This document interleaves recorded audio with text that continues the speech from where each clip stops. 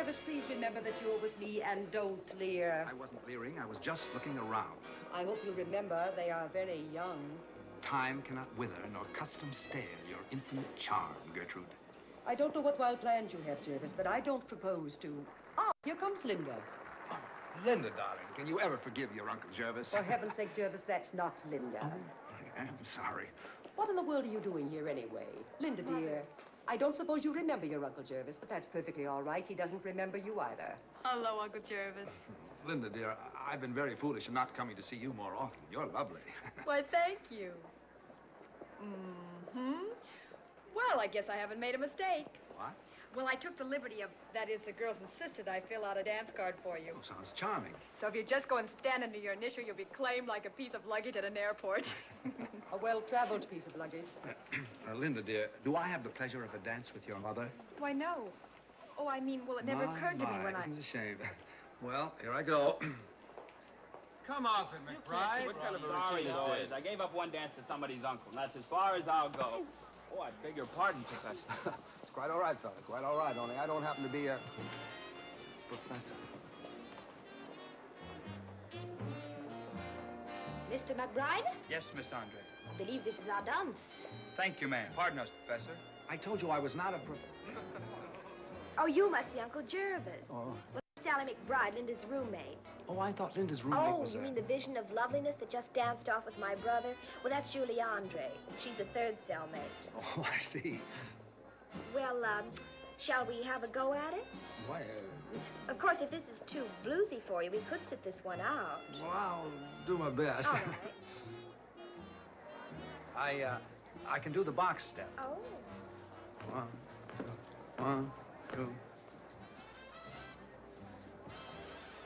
Well, you're quite good. Thank you. I'm glad those lessons weren't a complete waste. Oh. Last week, they put me on Spanish rhythms.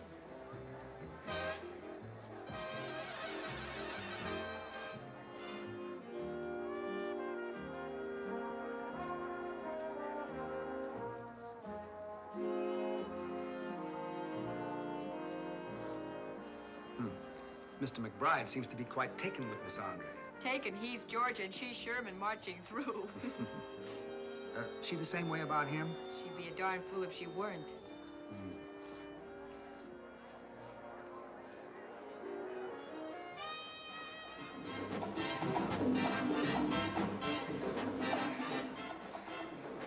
Am I leading? Well, up to now, I think it's a tie. That's a fault of mine. It comes of going to a girls' school.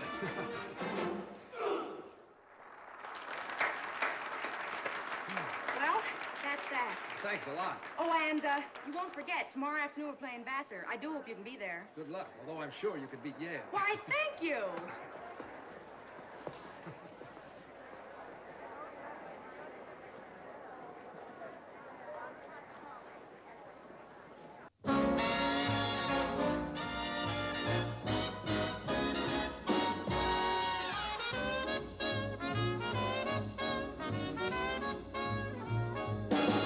Now hear this. Now hear this. Everybody, everybody, everybody, get ready for Slew Foot. Go!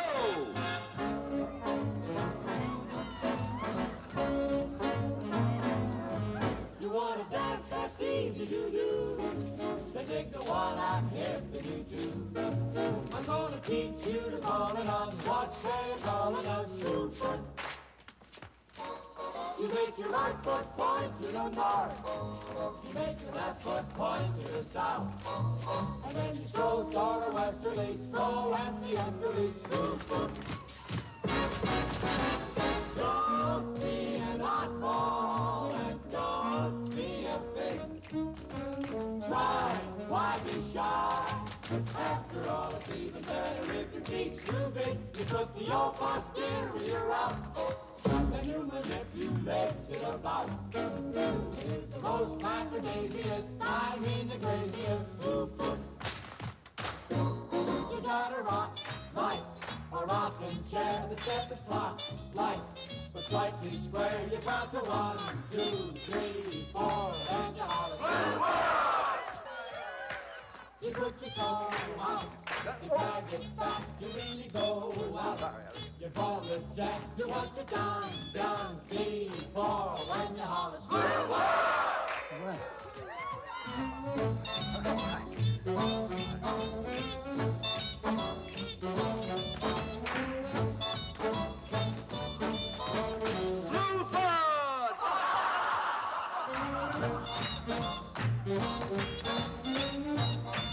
Slewfoot!